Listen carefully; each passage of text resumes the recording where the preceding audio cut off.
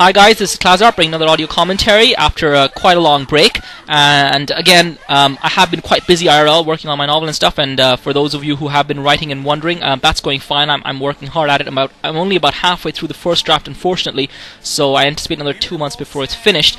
But I will pop on to do commentaries as and when I can, and I decided to do this one because of 3 reasons. First of all, it's the start of the new season, so that's definitely got me motivated to get back a little bit into StarCraft. And secondly, these are 2 of my favorite players playing Nada and iloveoov, and I will be talking about them a little bit more in a second.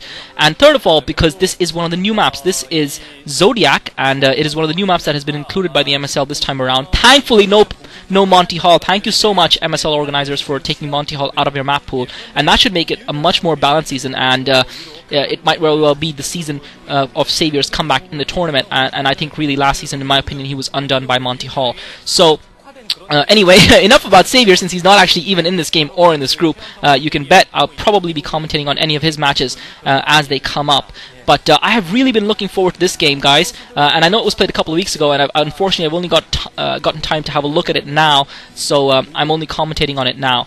But we've got iloveoov in the brown at the 6 o'clock position, and Nada in cream or light yellow, whatever you prefer, at the 12 o'clock position. This is an interesting map, Zodiac. I like the look of it. It's a little bit like Python in terms of that it's symmetrical, first of all, and also the bases of the players are not in the corners of the map as you've seen in some other symmetrical maps. They're actually in the middle, on both the top and bottom, as well as the left and right of the map. And in addition to that, you've also got the fact that you've got those 2 island expansions, one on each corner, one in the top left and one in the bottom right corner, and that's very similar to Python in its structure, though there are other differences.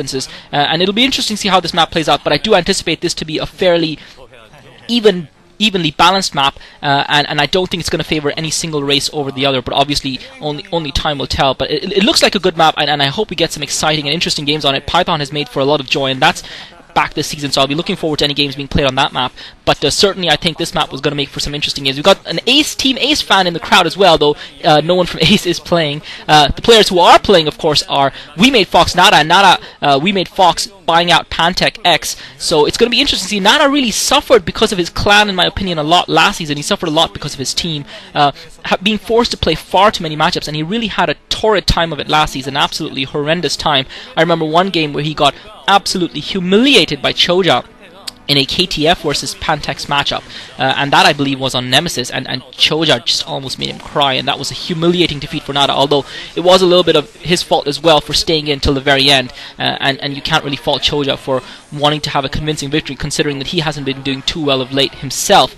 So definitely, Nada had a horrible time, but I thought he still played well. Nada, the old soldier, solid snake as far as I'm concerned, plays a pretty consistent game, and I think he played a consistent game last season, but it was just unfortunate that he had to play too much and didn't get enough time, in my opinion, to practice. iloveoov just blocking off the entrance to his ramp with an SCV Marine in time, I believe, to thwart the scouting from Nada. Nada's SCV is not going to get up that ramp. He's not going to get the scout off iloveoov. So far, both players gone for a very similar strategy. Both players gone for the tech build.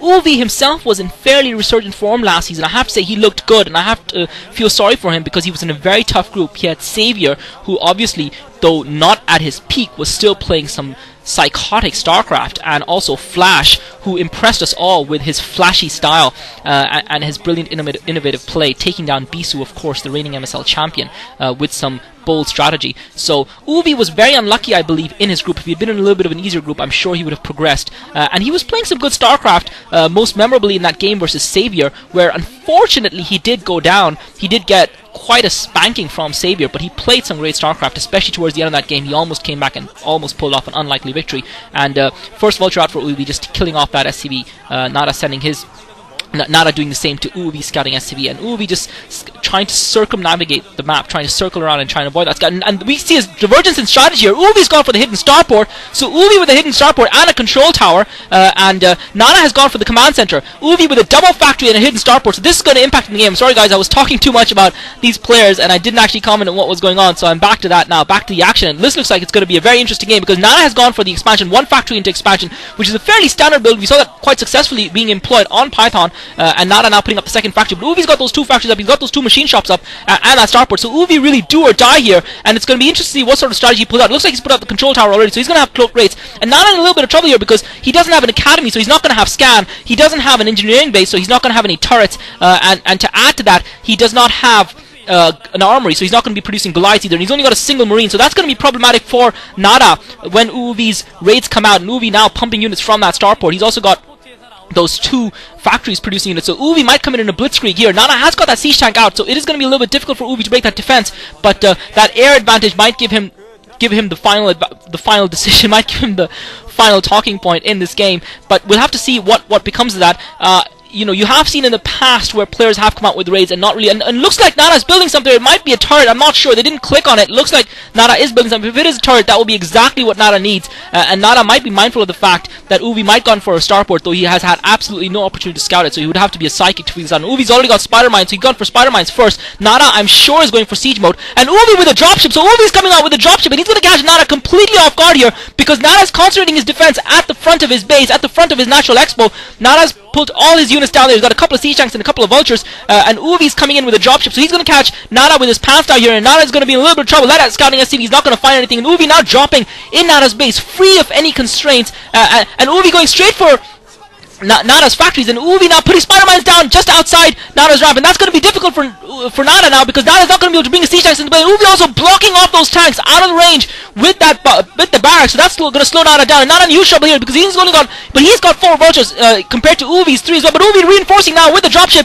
uov coming in with another 4 vultures, and Nada in huge trouble now. Nada very wisely sending a Marine out to absorb the first hit from the spider mines, and he's managed to sneak those siege tanks through, but that's going to force uov back. So far uov hasn't done a great deal of damage. He really needs to do a bit more damage to Nada's economy here, otherwise Nada's going to be ahead in this game, because uov has committed himself to this strategy. Brilliant strategy, I have to say. First siege tank gets taken out by spider mines, second siege tank is going to take 2 spider mines, and Nada's vulture dies. uov manages to kill off 2 more of Nada's vultures. Nada managed to kill off 2 more of uov's vultures. Nada's siege tank goes down. Nada's lost both the siege tanks, but he's got a 3rd one, and uov's now got a raid down as well. He doesn't seem to have cloaking technology, but he does not need it, because Nada's got no air defense whatsoever, and uov now also powering down the front. uov barreling down the front with those 5 vultures, and Nada's economy now in huge trouble here. Nada taking some serious damage. That 1 siege tank is definitely not enough to cope, and uov's been pumping out from 2 factories for some time now. Nada has been trying to cope. Nada has been focusing more on siege tanks, because he obviously didn't account for that raid. He should have really when he saw that dropship, but really, what could he do? He would try to get an engineering bay up, I believe. That's what I believe what he was trying to build, mining, or probably an armory,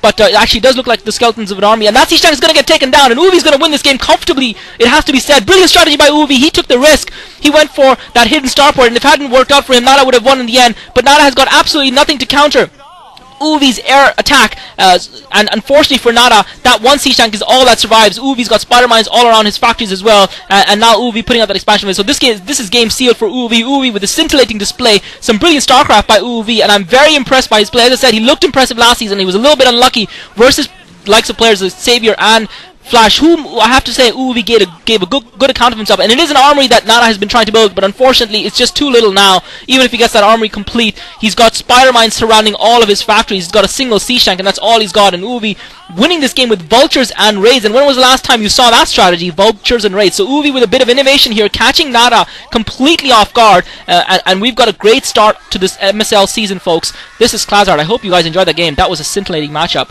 uov takes the win versus Nada, and he is looking good, and hopefully he will be back to his best. I'm not sure when the next one will be, guys, but enjoy it. This is